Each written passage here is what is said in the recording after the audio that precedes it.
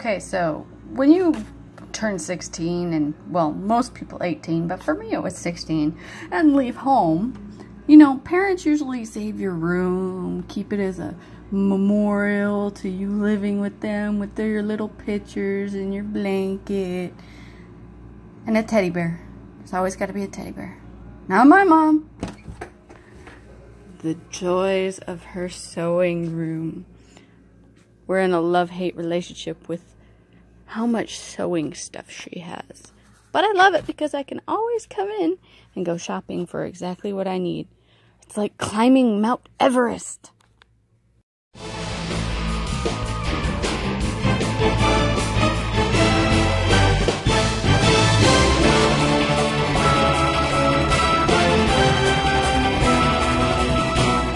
And look, about here I think is what we're looking for. Okay, so we got elastic. I was hoping it was black, but this will do. And remember guys, we are staying on a strict no buy anything budget. So here's hoping that Mom's got some Velcro in here. If not, well, we'll have to make do with what we got. Ooh, here's some thinner elastic. That might do us some good for something. And if she doesn't have Velcro, then I know she should have the little silver clips that you usually find on the back of dresses.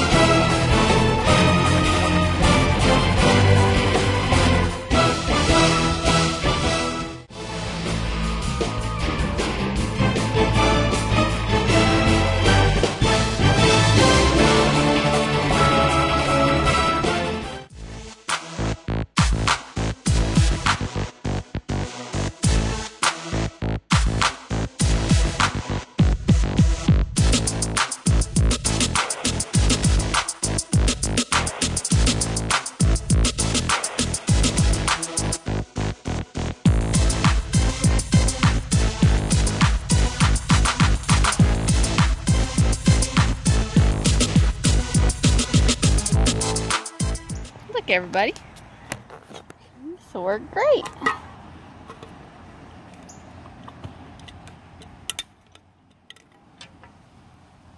Who knew taking a break could be so productive? Alright everybody, now that we're done with our drinking break, let's just take a minute to take in some of this beautiful country air. It's so nice out here.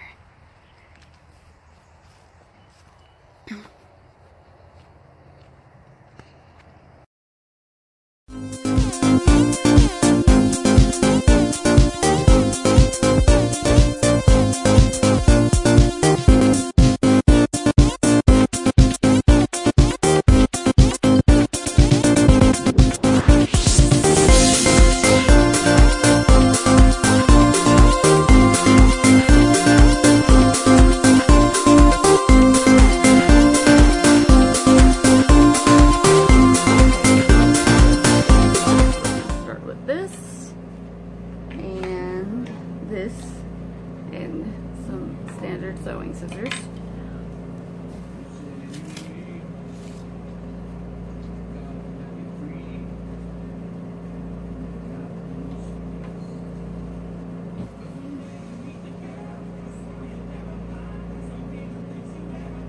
Yeah, so we're gonna loop it through like this and pull it back all the way through. Sit about here, so this definitely should be long enough.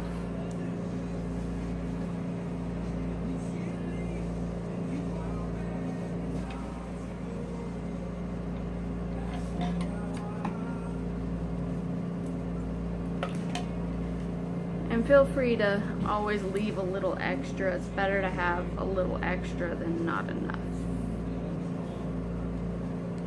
Okay, now we have the tab with your first string here. It's about an arm length, 2 arm lengths, not folded in half.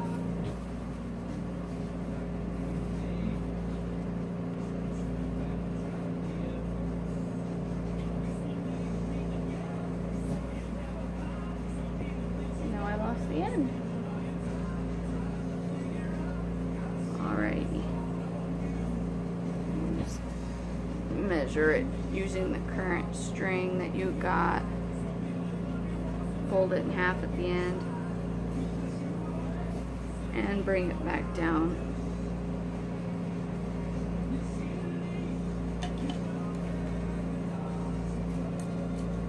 Like I said, cut a little extra. Better to have enough than not enough.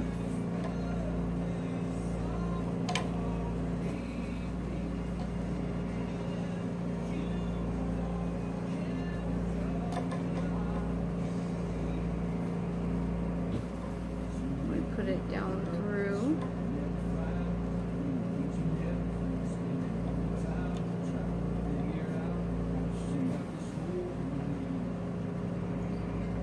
And this tab right here, it's a little sharp, so be careful not to cut your string while tightening it. It shouldn't, it's not that sharp. Alright. Nice and strong and ready to go. Alright, so it looks like we're probably gonna have to do, how are we gonna do this?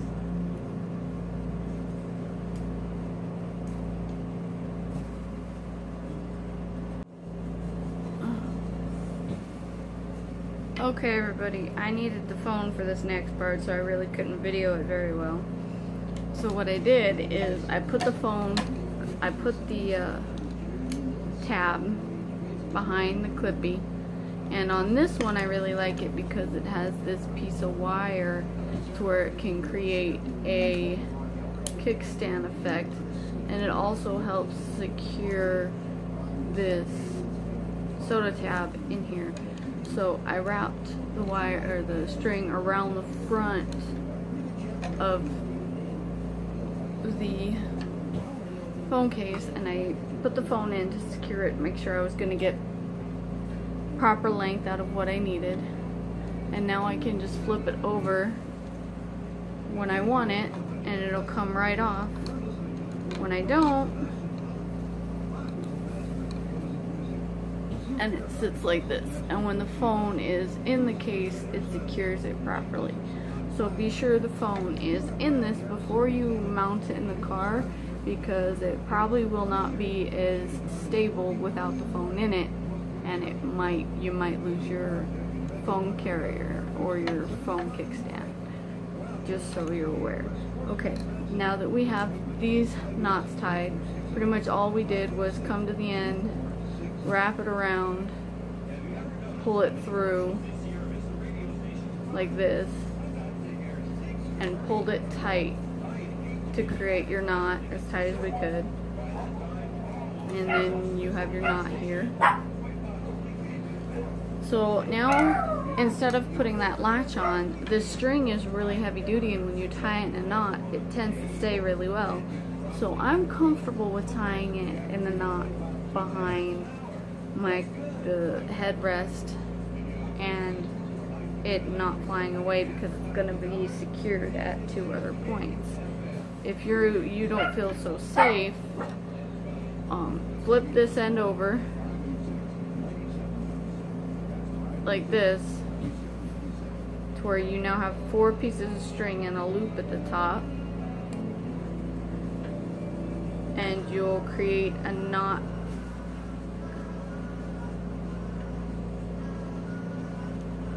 right here. Pull it nice and tight. I'm not gonna do it because I'm gonna just keep mine sweet and simple, and do the same thing on the other side. But before you go ahead and tie it in a knot. Cut this piece off your dog leash and go ahead and slide it onto your strings here, and then tie the knot. And now you have a little hook on the end of your string that you can use, and you should have a loop on the other side with a knot right here that you can clip it to. I might actually come back and do this to mine later, but right now I feel comfortable just tying the GoPro in a knot and not having to worry about it.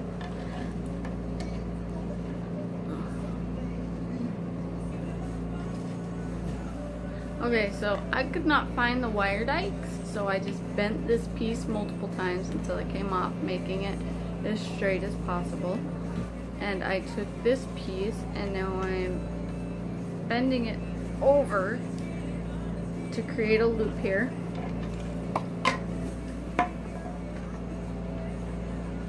I'm just using this to press down on it, keep from hurting my fingers.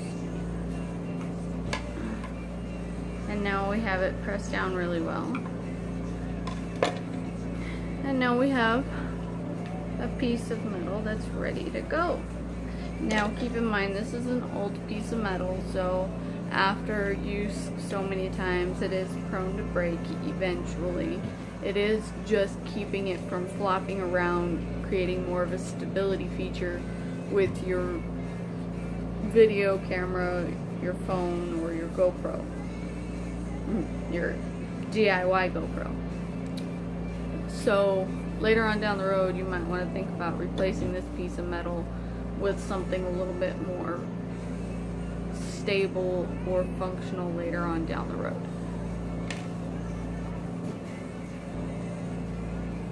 Now we have our elastic. Take our stabilizer, put it through, and just tie it in a knot. So we're probably gonna have to cut some of this excess off so we can tie it in a knot properly.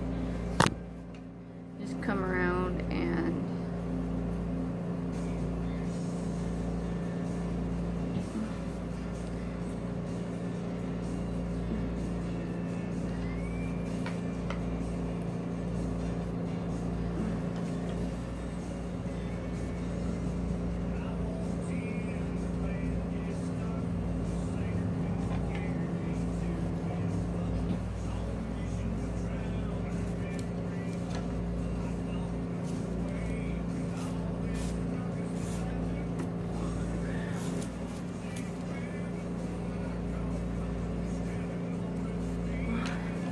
that way you don't have to take a needle and thread and stitch it or anything.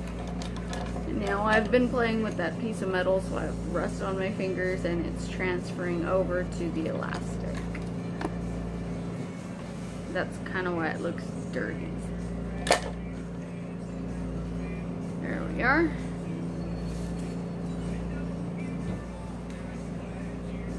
Now we will take and put a second loop on the other end. This way this piece can be detachable. And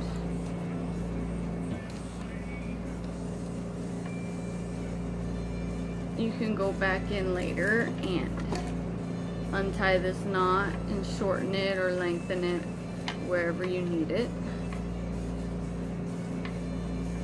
And it is now ready to go.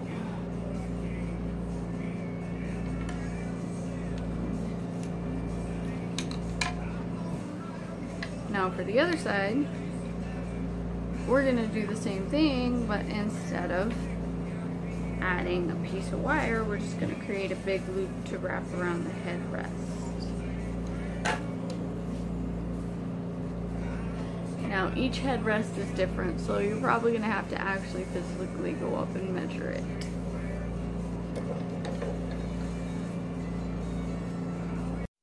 you probably got to scoot it back, so.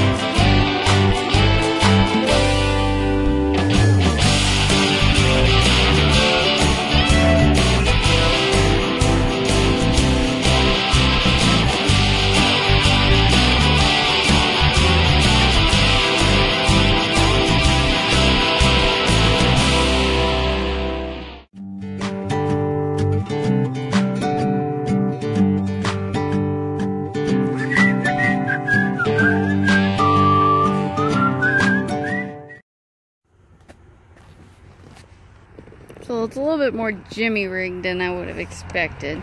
But this is pretty much what I was talking about.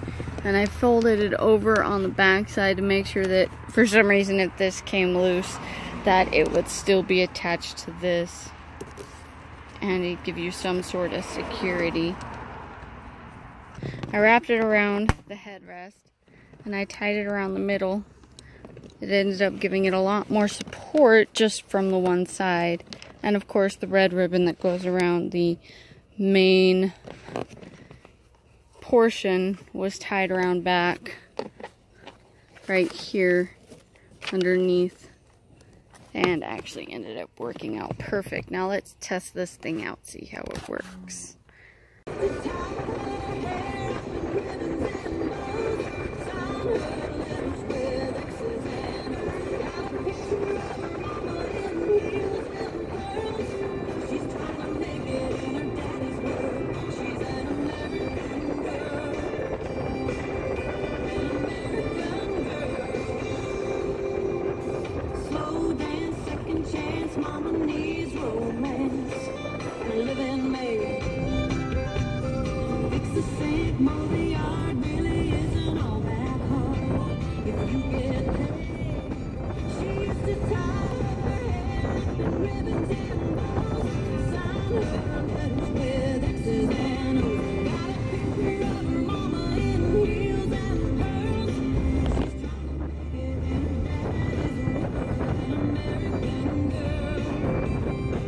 So we encountered one small problem.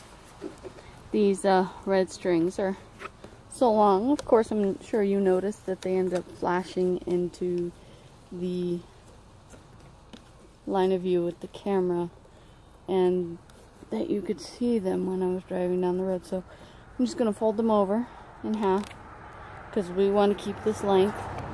And I did a half loop knot on the elastic so I could untie it easier. So let's just go ahead and stick them through that loop here, just like that.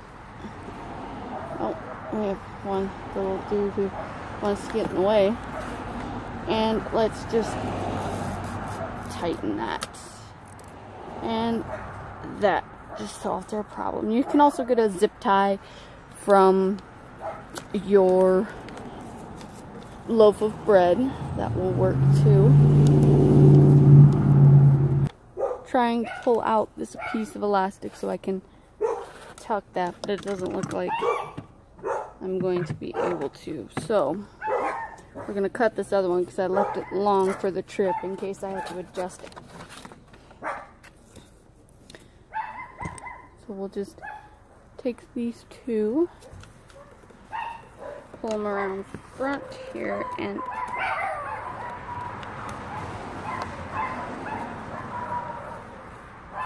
tuck them in this gap we have on the front. I'll show you. Okay, we have this gap right here, so I just tucked them into this gap and pulled them around to this side right here and folded them tucked them in there and folded them down and pulled them back around here. And that will hopefully keep your strings secure for the trip.